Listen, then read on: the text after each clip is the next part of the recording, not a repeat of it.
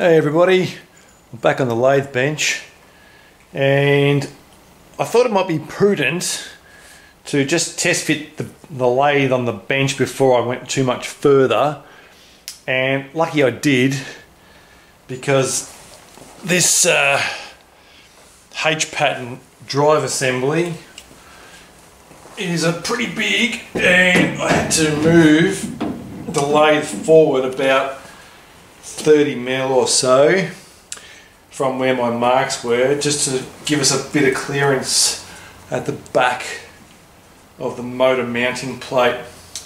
So lucky I checked. So it's just had to move forward a little bit, and I've got it all squared up, and I've just used a paint pen like this to mark through the holes in the legs straight onto the steel bars, and I'll go back and carefully scribe those out, center punch them, and I might just drill a pilot hole, and the idea will be when I put the aluminium plate on, I can use that pilot hole to drill back up through, and that'll give me my pilot holes in my aluminium top tray. So yeah, glad I did that. If I had to drill the holes for the lathe bed in the location they were, it would not fit.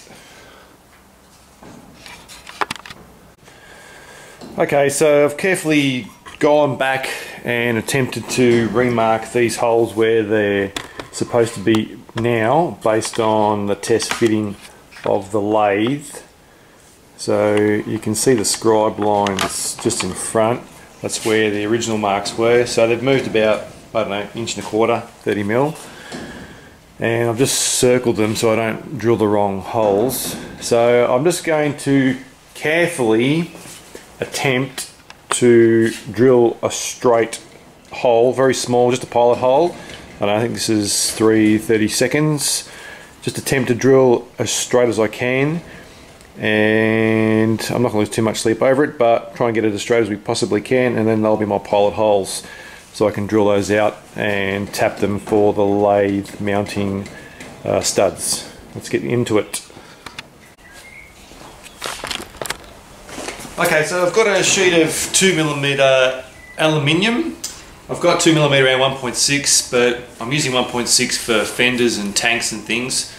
And 2 is probably better for a tray. I don't know, it's what I've got lying around. The stuff's not that cheap, but seems to be the best thing I can use for the job.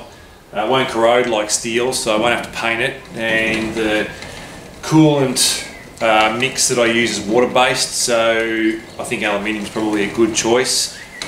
So that's what we're going to use. So I've just measured up from the edge of the backboard here to the front of the table, 587mm, just marked down.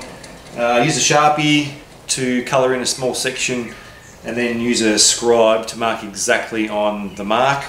And then we'll take this over to the Magna bend and fold it to 90 degrees. I was going to do something fancy in the corner here and put a 45-degree angle so that any coolant would run back, but that'll take up space, so I'll have some wasted space here. And if I don't get the bends right, it won't fit properly, so I'm just going to keep it simple. I'll just put a 90-degree bend. So I've got an aluminium back and a tray in aluminium as well. So let's head over to the Magna bend and fold it up.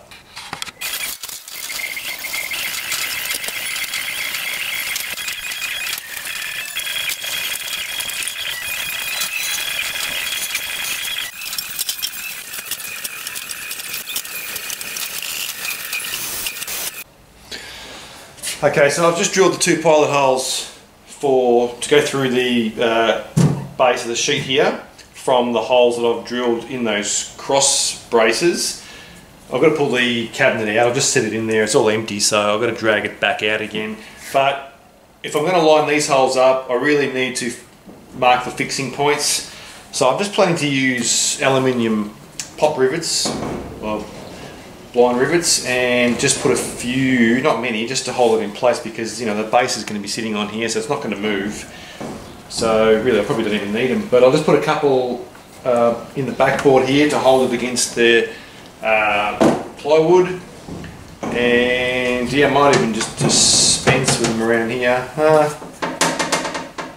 Nah, I'll put a couple, 2 or 3 on the side, a couple across the front and a couple on the other side. So I'm going to mark those and pre-drill them all so all the holes line up. I'm going to do that now, and then once I put it back on, everything should line up, and I can put the screws and the pop rivets in, and these holes will still line up with those that are in the cross braces. So let's get into it.